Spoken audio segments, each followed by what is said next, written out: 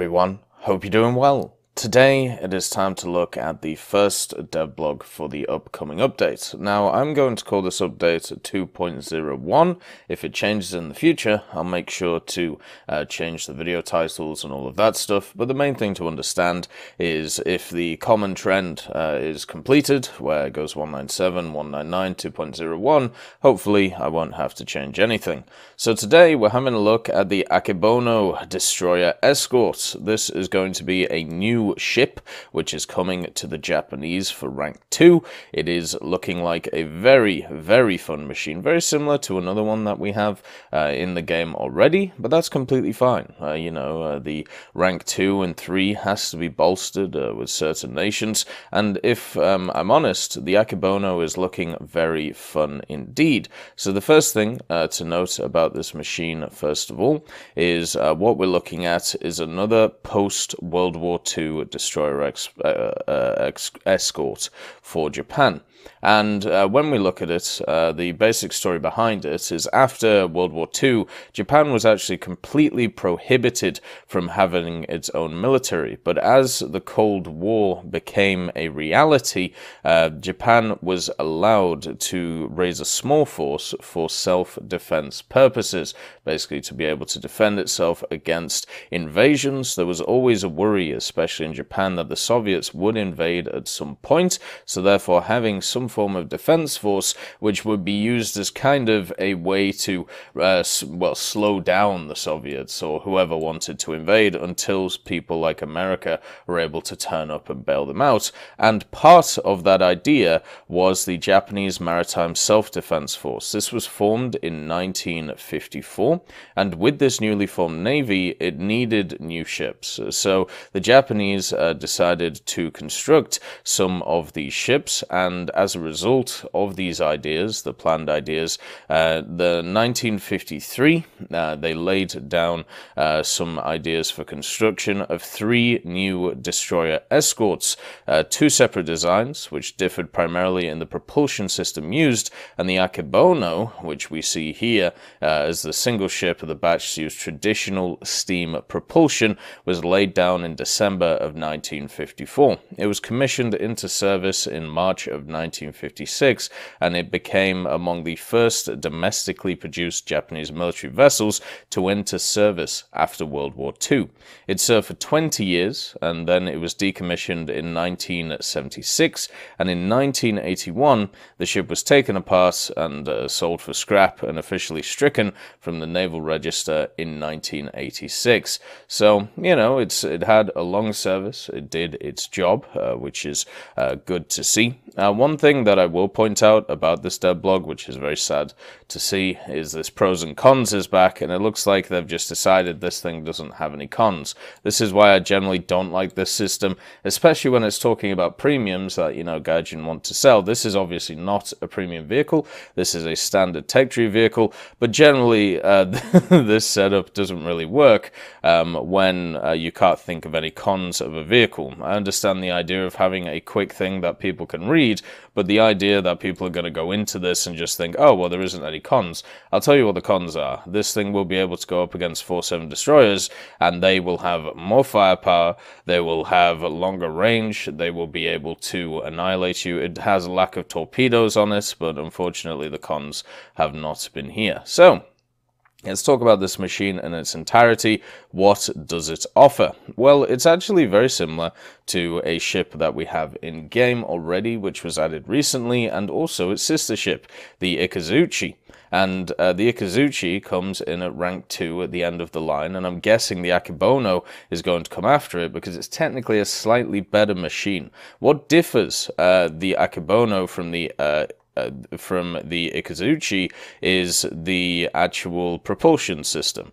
So basically, the Akebono has a more traditional steam propulsion system instead of the diesel one, and this gives it 18,000 horsepower, and therefore it's able to have a higher top speed. It can go 28 knots, which is approximately 58 kilometers an hour, so therefore it will be a little bit faster than its sister ship, The other thing as well is it has a slightly higher crew, so therefore in terms of the game that'll give it more survivability. It has 193 sailors compared to the Ikazuchi's 153. So this, in game terms, is just going to be a direct upgrade over its sister ship, because the things that it shares, you know, are very similar, but there are no, I suppose, decreases overall in terms of the ship itself. So if this isn't a higher BR or the same BR as the Ikazuchi, it would be incredibly surprising.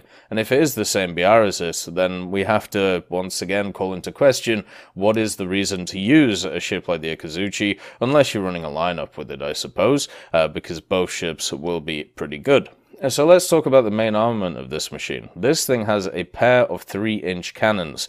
They are obviously 76.2mm, and you may think, well, that doesn't seem very powerful, especially for a machine which is boasting the fact that, you know, it's a destroyer escort. This thing is going to have to go up against destroyers in the game. But what you have to understand about these 3-inch guns is that they have an incredibly fast reload. They have a automated reload mechanism, and this gives them a rate of fire of 50 rounds per minute. So technically, with the two guns, that's 100 rounds per minute. You can fire shells nearly every second out of each gun, and you can just keep laying down the firepower.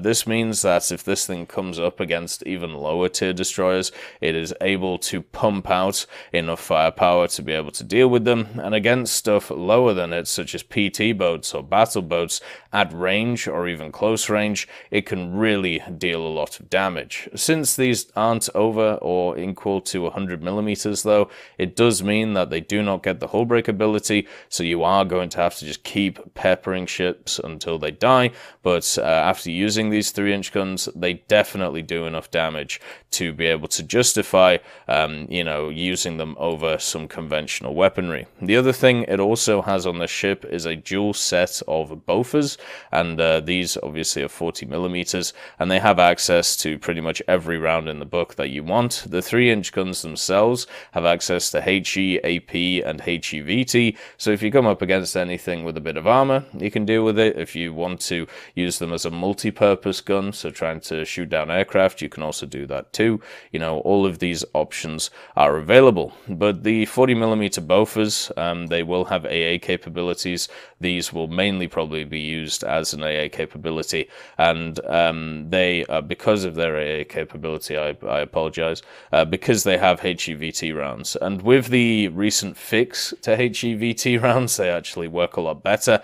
One thing that I found with machines like the Udachi and also other similar ones which have these style of guns on is generally the HEVT would just completely miss planes coming in. But now with the recent change where they've fixed kind of the fuse sensitivity and it actually hits planes, they are incredibly deadly even at range. So even though this thing only has two 40mm bofors as a secondary armament, that easily should be, you know, enough to deal with stuff. Another thing to also mention, if we have a look at least the model, this isn't confirmed in the Devblog, but I'm guessing it's going to happen. You can see here it has some form of bomb mortar on the front of it, which should be pretty fun.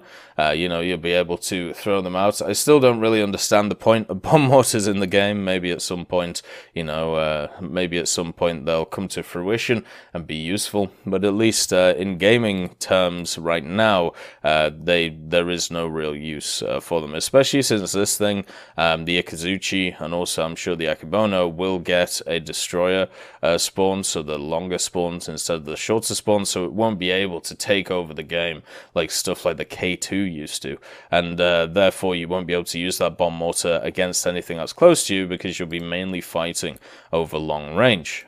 So yeah, it's kind of a little bit odd when it comes to its addition, but it's completely fine. The fact that this is coming in at rank 2 as well does mean that it comes after a lot of actually quite fun machines for Japan, but they do all have a problem. Their RP costs are kind of through the roof. And I understand how like the naval grind works. You are basically grinding for each of the types of machine. So instead of it being like a gradual vertical process where where it gets more and more as you go along, instead it gives people more access to like light cruisers and heavy cruisers at a much cheaper research compared to the higher echelons of other nations when it comes to ground and aviation. But the thing is, when it comes to stuff like the Akebono and also the Ikazuchi, I really hope that they, with the addition of stuff like this, we get a reduction in the amount of RP that stuff like this costs, and also stuff like the Chikugo, so therefore more people can have a go at these machines. Because right now, stuff like the Ikazuchi and when the Akebono comes in, it's very hard to justify them when it's either, well, you could, you know, research one of these, or a Megami class. You know, it's very hard to make a case for something like this at the time, especially since it has the limited research of only being able to research rank 3, 2, and 1 because of the fact that it's a rank 2 machine. So hopefully in the future we'll see a reduction in these, so therefore, you know, people will give it a go.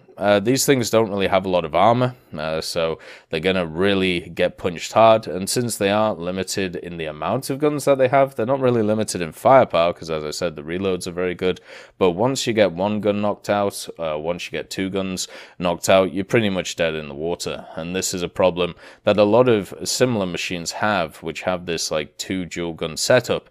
Once you lose one gun, or once you lose your front, it's very hard to keep up the firepower, especially against stuff like destroyers, which can have like up to 8 guns firing at you at the same time. So that's a little bit of a con. The other thing to also mention in the comments is Esmin has confirmed that there will be some T-72 action this patch. As we said previously, as for what, stay tuned.